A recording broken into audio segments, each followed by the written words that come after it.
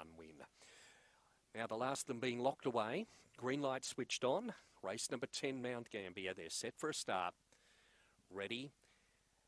And away and racing. Favourite began okay, but headed early by Beers with Jeff will lead on, settling down. Racing up to second on the inside there was Cookie Deeds. Around the outside, Dressed Up. Then came Safe Drop, getting right up along the inside. Capital K next, and last of all was Compton Pete. Along the back they go. Beers with Jeff, 3 in front, but here comes the favourite. Safe Drop out after it quickly. Therefore then on Dressed Up, followed by Cookie Deeds, Compton Pete, and last of all Capital K. Into the straight though, and railing through Safe Drop, and Safe Drop races away to score by 4. Second went to Dressed Up. Third, Beers with Jeff. In behind them then to finish would have been Compton Pete, Cookie Deeds, Capital K.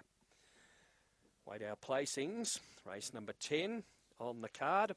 Favourite began okay, but was quickly outpaced, but railed through, was chasing hard down the back, and has gone on to score. Safe Drop nicely in the run home. Over number 5, Dressed Up, and third has gone to, we stand by for that to come up, number 7, Beers with Jeff, and fourth in number 4, which was Compton Pete. 2574, race time of 30 and 14, recorded by number 2, Safe Drop.